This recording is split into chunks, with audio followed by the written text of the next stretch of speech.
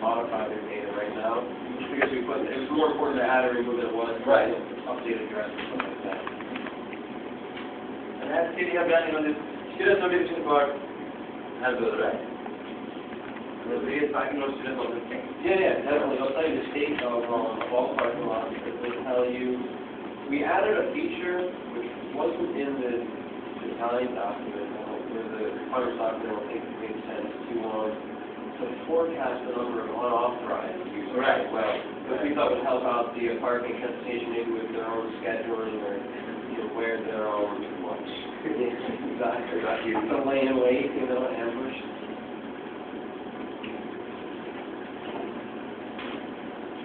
We also forecast, of course, the total occupancy, including authorized and unauthorized. We're just breaking it down a little bit more.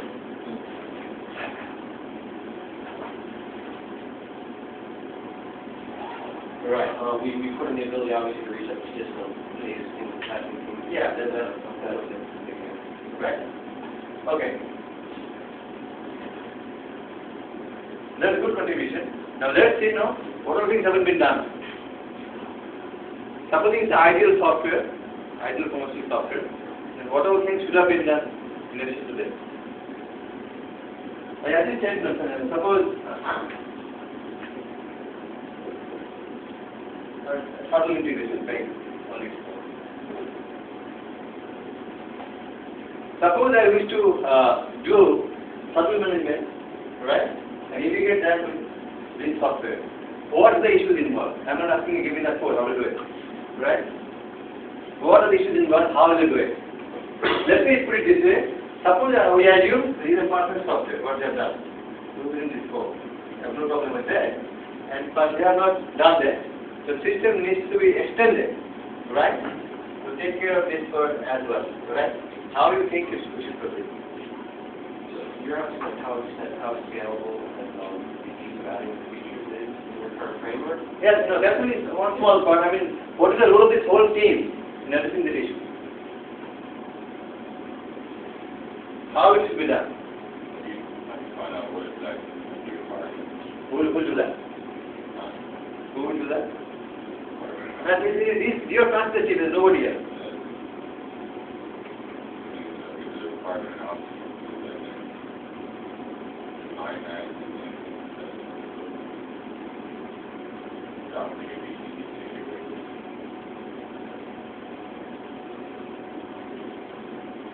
It may not be easy, but it may have to be done.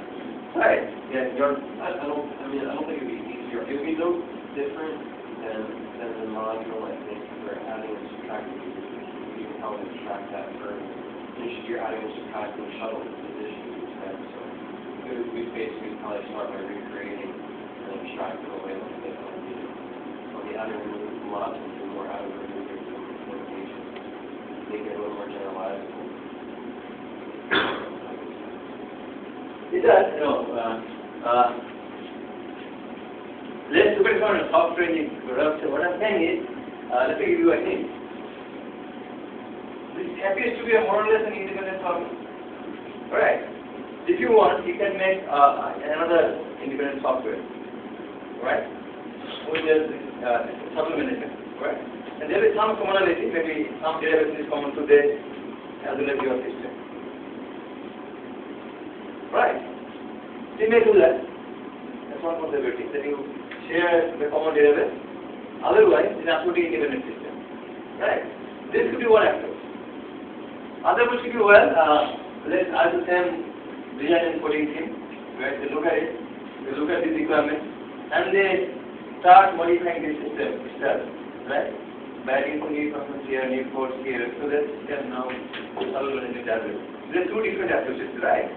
Now, what are these approaches? What are the other approaches? Out of these, which one do you prefer? Why? That's more important for us, rather than the actual coding. You know what I'm saying?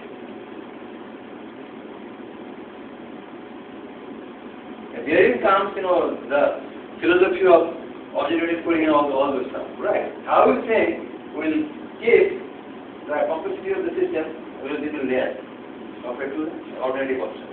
That's the question. Yes?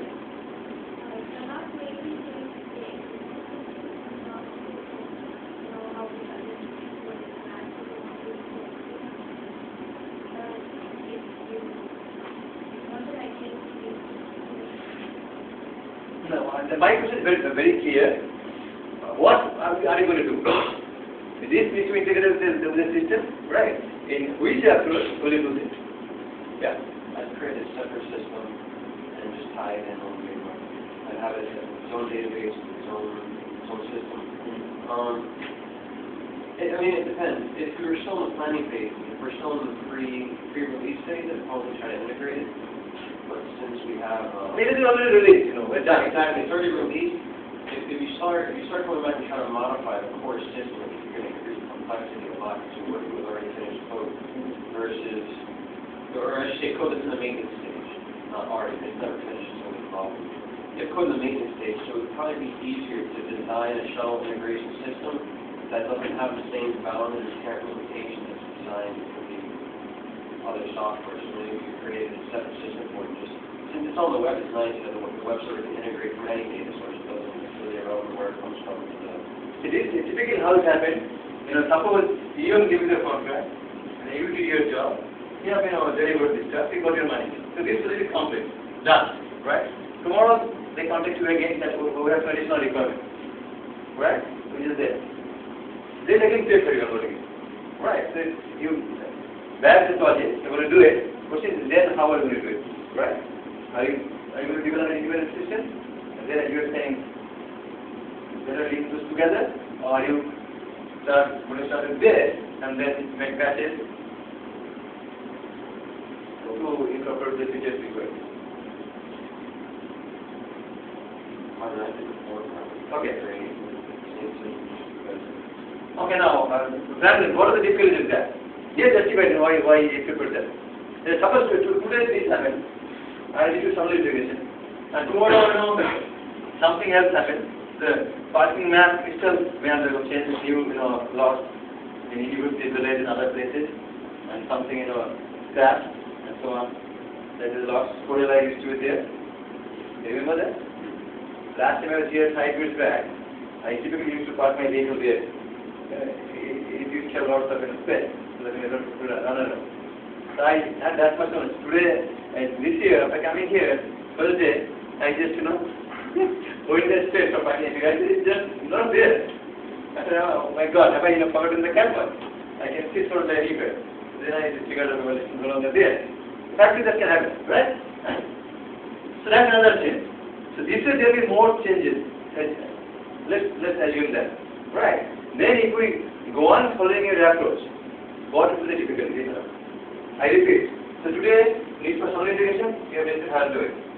Tomorrow, the need for taking care of remapping the campus, parking map, is another module required. This way, if you just go on in a new module, is there any problem? I understand where you're going with that, but I think that they're distinct enough problems. The shuttles aren't determined by the parking lot. The shuttles are determined by access points on campus that may or may not even be parking lots. So I think it's really an independent problem. The parking lots can change, but then again, the parking lots can stay the same, and the bus stops can change, and we still have to change it. So I don't think they're necessarily dependent problems. Okay, good. So let's try to say, we will not blindly say whether we make a new system or change it. It's again this issue of coupling and co-cohesion that determining your decision, ideally, right? If it's so that supplement is actually independent problem, right? If you have 100 modules inside, it is highly related, but you don't see much link of there, for this, there's something independent but it will be there, right? So it makes sense to design this as an independent module. In contrast, suppose I build a new parking lot, I scrap an existing one. It doesn't make sense to develop an extra module, right? And to take care of the change out here. And then what's going to happen is, this coupling of that with this will be very high, right? And that will create lots of other problems, right? So what I'm saying is, for making these changes, and you decide which way to go, you should get rid of this coupling and cohesion issues, and nothing else, right?